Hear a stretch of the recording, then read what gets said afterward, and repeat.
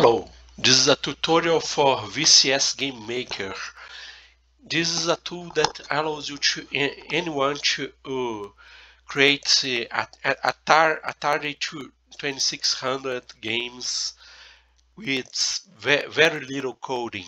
Everything is built using coding blocks.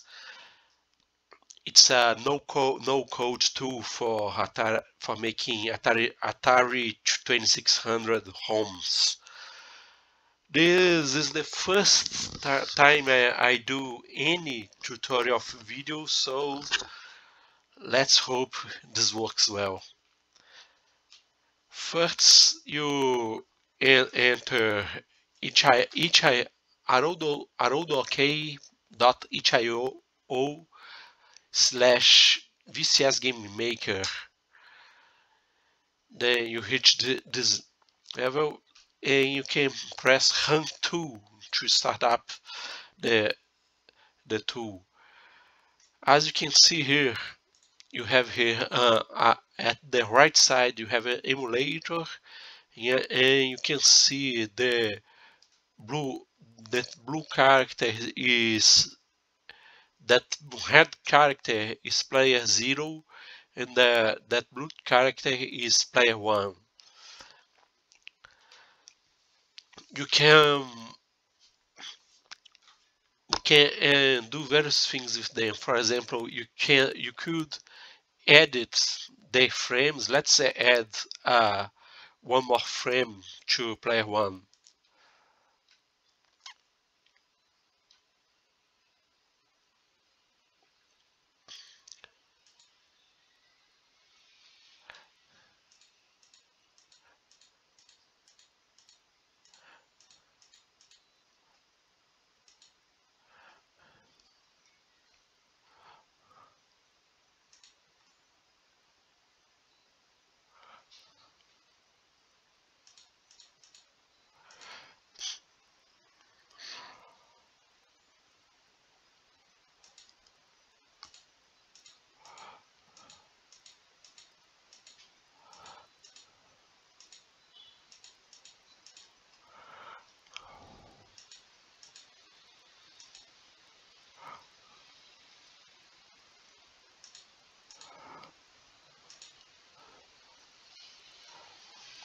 So I added a new additional frame to the animation, to player 1's animation, and go back to actions. You can see that the additional frame appears here. Same thing for player 1, 2, either one, you can do that. You can also add backgrounds. You can even have extra backgrounds if you want. Let's say I want to remove those little parts there. Add some more here. As you can see, it shows. So, but mainly the game, the behavior of the game is programmed using blocks, as you can see here.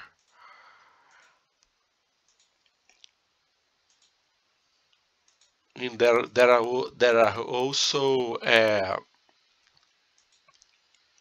more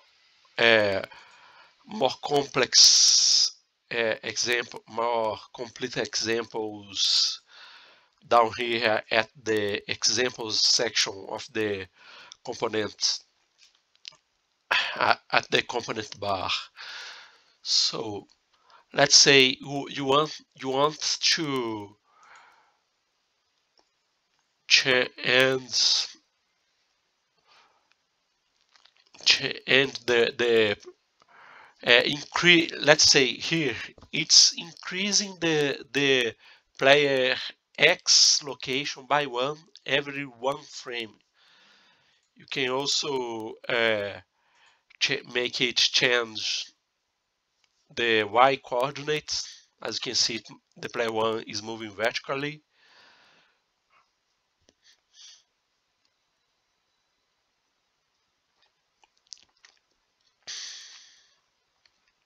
And let's do the same for player one. As you can see, player one is moving horizontal. Player one is moving horizontally, and player two is moving vertically.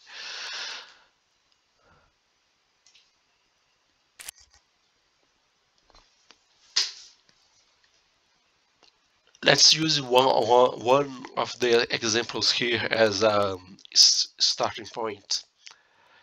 Player one moving left to right with collision against the background. As you can see here, we move when this whole code is here. We move left, he moves left.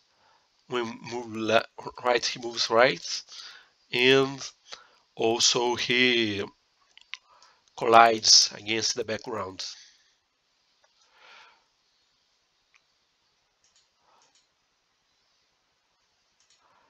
If you also add this piece of code, he also moves vertically in addition to horizontally. Let's add some sound as an example. No, even better, there's also an example where player 1 shoots missile 1. So now when I press the button, when I press the fire button, the player fires the missile. So, as you can see here,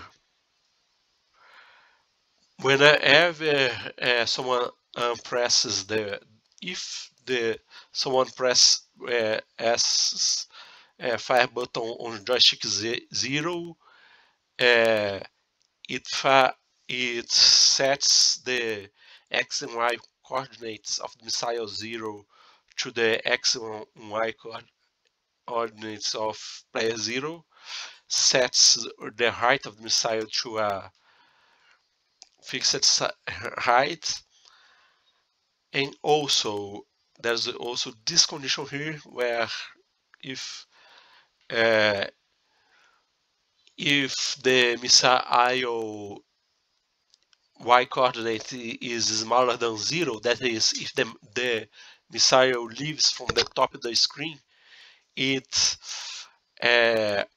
automatically resets the position of the missile so it can be fired again. Okay, that being said,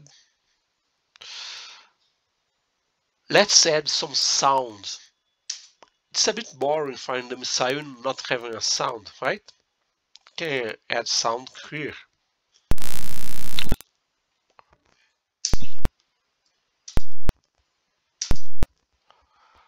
So you can set various parameters. You have two sound channels, channel 0 and channel 1.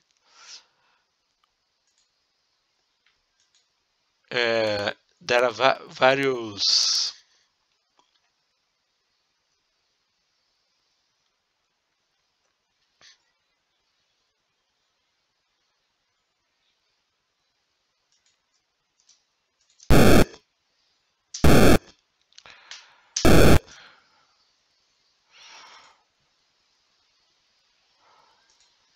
various kinds of sound types, and here you can set the frequency,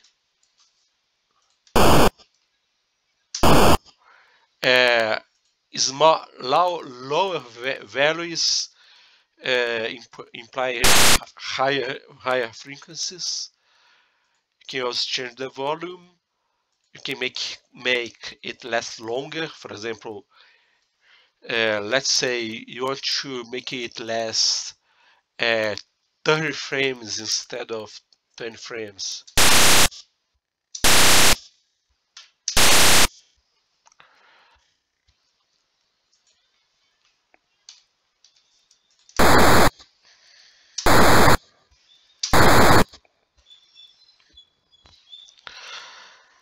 And that's it. It's for now the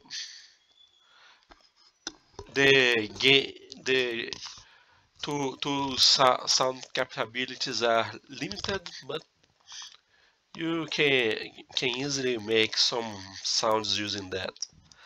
So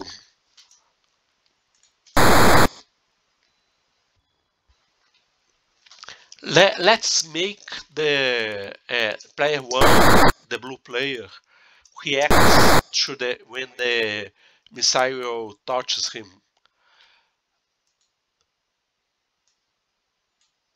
Let's check collision.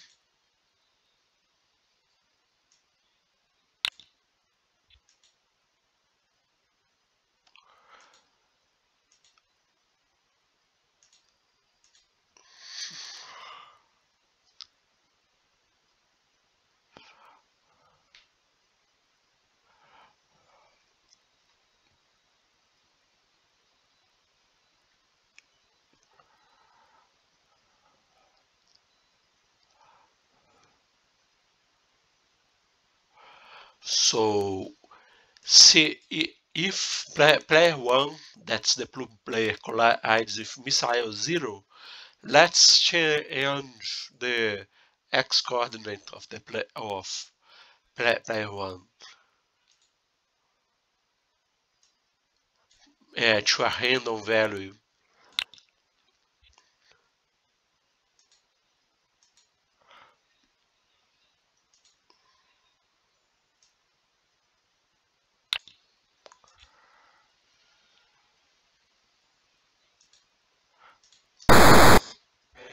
Oops, wrong player. I'm here. I'm changing the x coordinate of player zero, not player one. Let's try again. Well,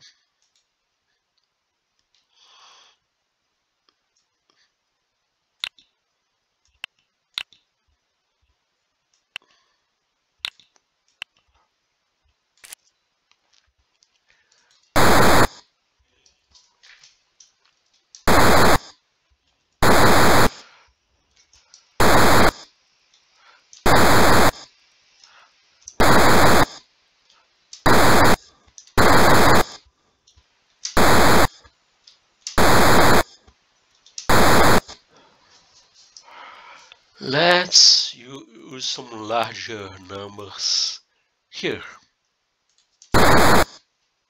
Yes, that's better. As you see, every time I'm the missile outs player one, he gets relocated to a different location on the screen. Let's add some sound too.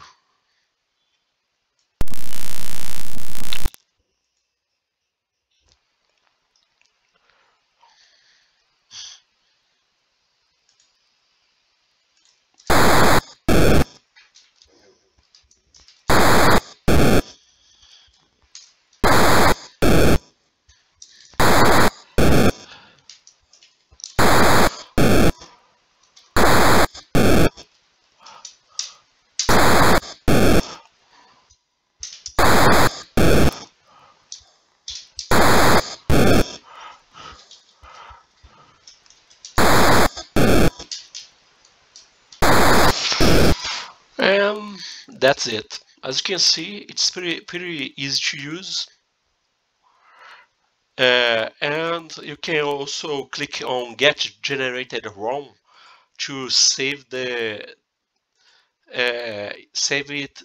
as an Atari home file that can be played on any Atari 2600 emulator.